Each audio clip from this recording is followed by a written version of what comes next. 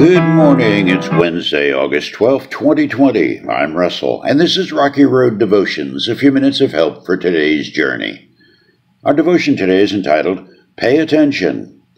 In our scriptures, Job chapter 37 and Matthew's Gospel chapter 8.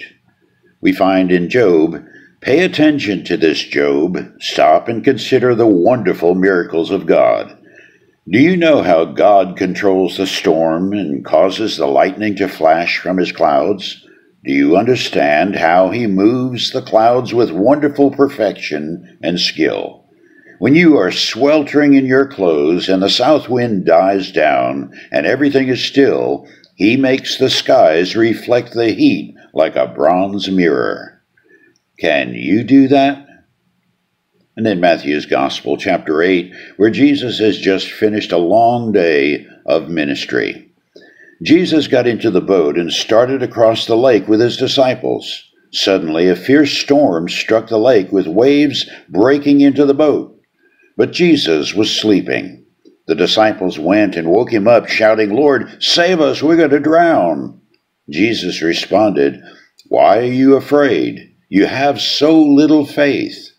Then he got up and rebuked the wind and waves, and suddenly there was a great calm. The disciples were amazed. "Who is this man?" they asked. "Even the winds and waves obey him." The haunting questions here have a focal point on storms, one of the earth's more awe-inspiring and powerful realities. Do you know how God does that with the lightning and controlling the clouds? Can you do that? And the disciples, watching the live feed of Jesus doing just that, ask, "Who is this man?" Scripture does not go wanting when it comes to the connection between the creation and Creator. That connection is the all-powerful hand of Jesus Christ. When Jesus was trying to straighten out the skewed thinking of some Bible scholars among the leaders of Israel, he simply uncluttered the issue. He told them, "You search the Scriptures because you think they give you eternal life, but the Scriptures point to me."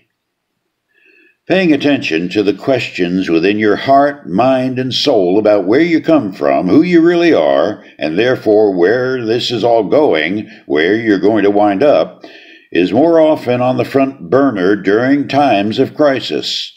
Frankly, considering this pandemic with all its quarantine and game-changing social distancing and the attention to case and death tolls, if you're not thinking more about your soul and the reality of mortality, I'd be worried about your connection with reality.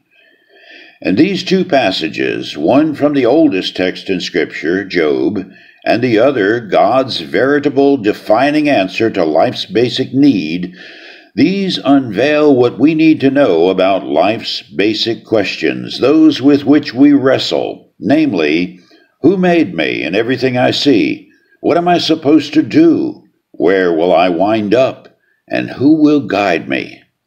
So, Job, Russell, anyone, pay attention.